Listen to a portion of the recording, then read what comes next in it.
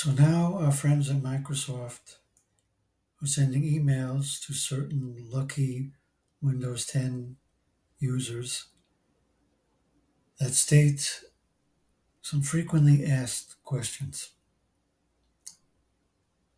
So it says end of support for Windows 10 is approaching. And there's a frequently asked questions section that says, what does that mean for me? So it says as of October 14th, 2025, Microsoft will no longer provide free updates for Windows 10. They're going to offer security updates for $30 a year if you do keep Windows 10. So another section of this email says, what can I do with my old computer?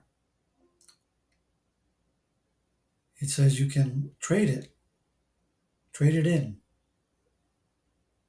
Like a car, you can trade in a car. You can trade in an old PC now. That is news to me. I've never heard of that one before. It also says you can recycle it, which means basically throwing it in the garbage. So another section of this email goes on to say, will my Windows PC stop working? So their answer is no. Your Windows 10 PC will continue to work, but support will be discontinued, okay? Now, of course, another section is Windows 11 more secure. Well, of course it is, because it's going to continue to get security updates, right? But they say, well, Windows 11 is the most secure operating system we've ever built with antivirus, firewall, internet protection, and so on. And they say in this little box, they say, if you plan on keeping to use Windows 10, which we don't recommend, you should back up your files to OneDrive. So when the internet apocalypse comes, you have a backup. So it's really kind of disappointing.